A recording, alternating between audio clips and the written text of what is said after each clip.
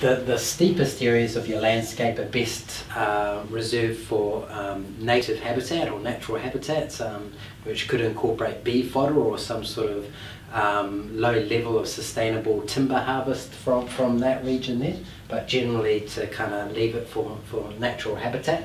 And then bordering that, you can quite effectively have your timber, sustainable timber production.